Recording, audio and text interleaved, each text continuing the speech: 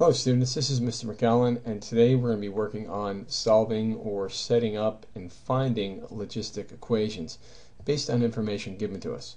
So in class we were talking about how logistic growth equations have a general shape to them and general properties, and I'm just going to review that real quick. First of all, a logistic equation has two horizontal asymptotes. A logistic equation is basically, most people know it as the S-curve from biology, where you have exponential growth at first, but then because of the size of your carrying capacity to the environment, the growth cannot be sustained. So as a result, what happens is that the curve inflects upon itself, and it basically shows how you have limited growth at the end because you're running out of resources. So this asymptote at y equals, let's just call that, I'll just call it C for carrying capacity, would be the limit that the system can hold. So sometimes what they give us to figure out a logistic equation is they'll tell us what the carrying capacity or limiting amount would be for the environment, and that would help us solve for some constants in this equation. So our equation for the logistic growth, I have it written here, but I'm going to rewrite it. The C stands for the carrying capacity, that's in the numerator, and in the denominator is 1 plus, it's an A value multiplied by an exponent, a base of an exponent raised to the power x. So we want to solve for A, B, and C based on our initial conditions, our carrying capacity, and one point on the graph. The point they gave us over here, the carrying capacity is 40, so that could be, if it's a population, it could be 40 people, it could be 40,000 people, but it's 40. Our initial value at time equals 0, that has a coordinate 0, 10, and then we have another value for the population at time equals 3, we're at 20. So we're going to use that information to solve for the A, B, and C value. So the first easiest value to solve for is the carrying capacity. In fact, we don't even have to solve for it, it's just what the numerator is.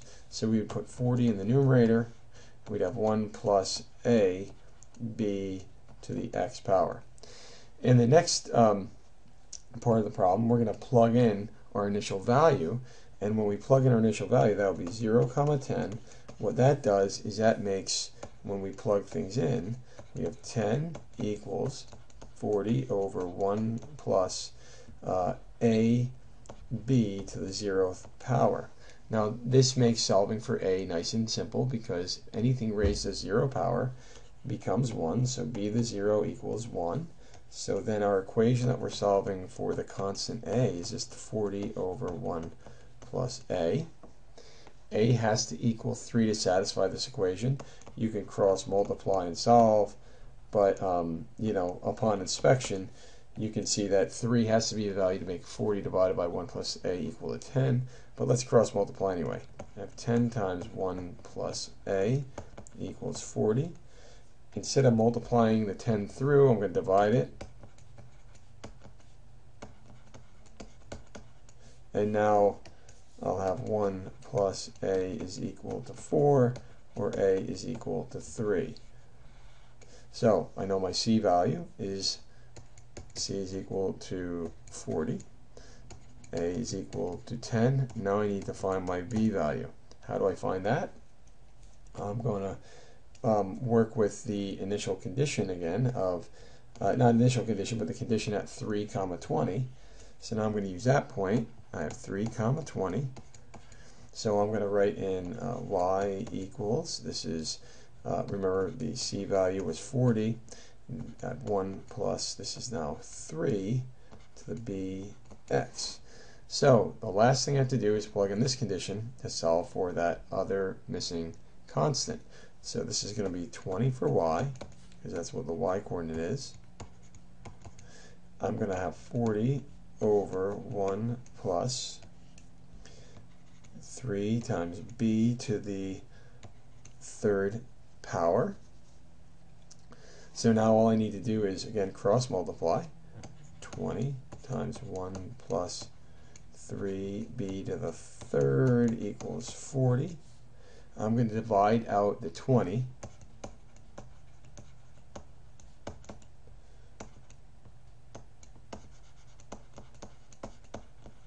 Which will be 2.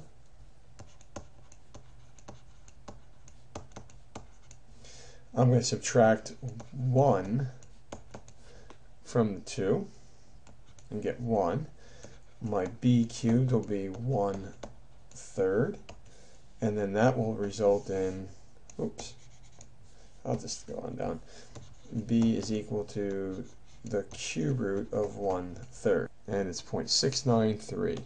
So b is going to be 0.693, and so my final equation for this logistic growth curve is going to be 40 over 1 plus 3 times 0.693 to the x power. So that would be the logistic growth curve. That would help us characterize that those 3 points in the logistic growth function. And hope this helped, and look forward to hearing your comments.